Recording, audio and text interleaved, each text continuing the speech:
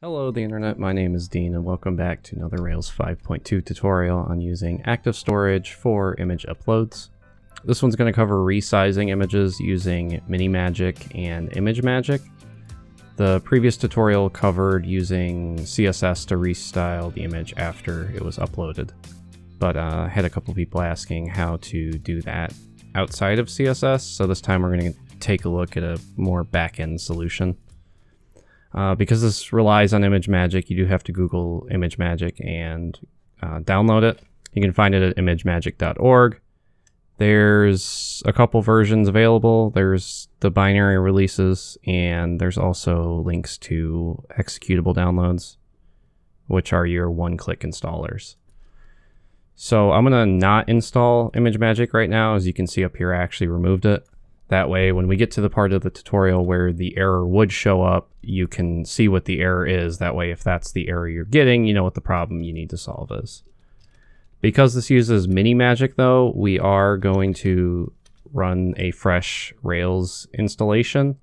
That way, you can see that the gem is, in fact, bundled by default, or included by default with a new Rails application. So I'm going to go ahead and open this in Sublime. And because I've been having issues, I'm actually just going to type spring stop now. That way I don't have to run into this nonsense. Oops. CD Pinterest. Spring stop. This nonsense with spring causing the scaffold to never generate. All right, so we're going to start off by doing a Rails G scaffold pin. We'll give it a title and a body of type text. And we'll just run that. We can come into the gem file, and around the line 30, you can see that we have the use active storage variant gem MiniMagick. Just uncomment out the MiniMagick. And then this will run, and we can come up to app, assets, style sheets, and delete the scaffold.scss. Now we also need to run Rails active _ storage : install. That'll generate our migration. And then we can do a Rails db : migrate to add that to the database. We can come to the config file and go to routes.rb. We'll do root to pins index. And then we'll come into the models pin.rb and we'll say has one attached. And we'll just call this an image. And then we'll come over to our controller, pins controller, and we'll scroll down. And inside of the pin params, all the way at the end, we'll say also permit an image. The last step will be to add it to our view. So we can go to pins, form.html, and then below the title, but above the body, we'll just do a div with a class, dot field. And then we'll say form.label image, and then form.file field image. And the last step will be to come into our show page and just do a image _ tag at pin.image. And then we'll close out the Ruby code. And that should hopefully be everything. So let's start the server and make sure that at the very least this is running. So we can go to new pin, give it a title, give it a body, and then let's just throw in these purple mountains and hit upload or create pin. So that gives us our basic image. That's all working as expected. The next step will be to actually resize it in the model. So for that we need to run a bundle command. So we'll kill the server and do bundle install. That'll install the MiniMagick, and then we'll just start the server again, and we'll try to work from here. This is going to be where you would run into the issue with MiniMagick. So for this, we'll do def, and we'll call it a thumbnail. And we'll say self.image.variant resize : and then whatever size we want. So for this, I'll just say 300 by 300. And we're going to return this image. And if we refresh this, nothing will happen because we didn't call the thumbnail from our show page. So instead of doing @pin.image, let's do @pin.thumbnail. And that's just calling this method inside of pin.rb, which says return this image with a size of whatever, 300 by 300. So that's going to break, and if we hit F12, we can see that it failed to load the resource. And if we scroll up in our terminal to before the error, you can see that says MiniMagick invalid, ImageMagick / GraphicsMagick is not installed. And that's not some sort of dependency tree, that's just strictly saying you need to either install ImageMagick or GraphicsMagick. So we'll kill the server, and we'll run sudo apt get install ImageMagick.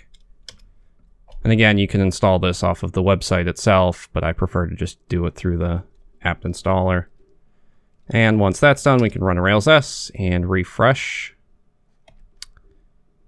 And the image will be resized. The issue is we gave it a square resize and it didn't do that.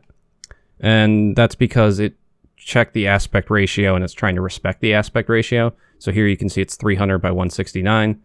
And that's because by the time it resized the width to 300, or by the time it resized the height to 169, the width was already at 300. And if it went any bigger, then the width would have been truncated and the aspect ratio wouldn't have been respected.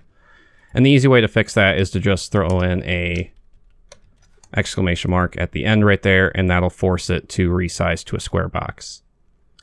The final thing you can do is, I think it's .processed, which I believe does a check before returning the actual image itself. That way it doesn't always have to resize itself. And finally, we can do something with like a banner.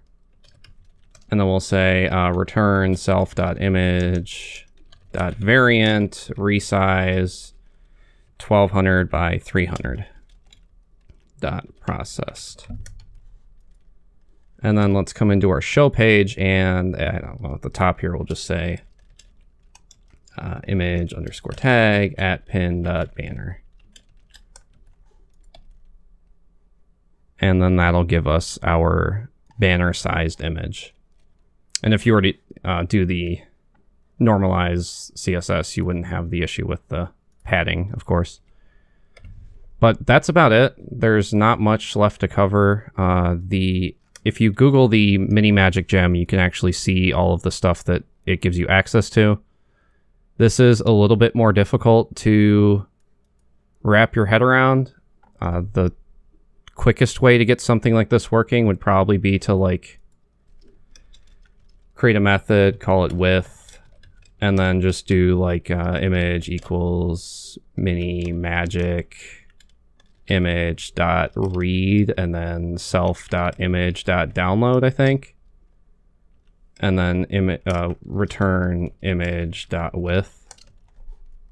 I don't know if that'll work, but if you were to do something like this, that would be how you'd access your widths. But of course, because you're downloading it, you're going to run into some problems there where you're running an unnecessary download for like width and then height. So instead what you could do is just run it once and save your data, which has all of that information, including like the RGB channel depths and stuff like that. But that about does it for this tutorial. I think this pretty much covers it. There is the option of using, I believe, VIPs, the VIPs Rails binding, and using, or Ruby VIPs and has the binding, and then I think lib VIPs. But this has a bunch of extra build dependencies that are kind of a pain to set up. So I feel like using just built-in MiniMagick is probably easier for that purpose. But that about does it. Thank you for watching, and I'll see you in the next video.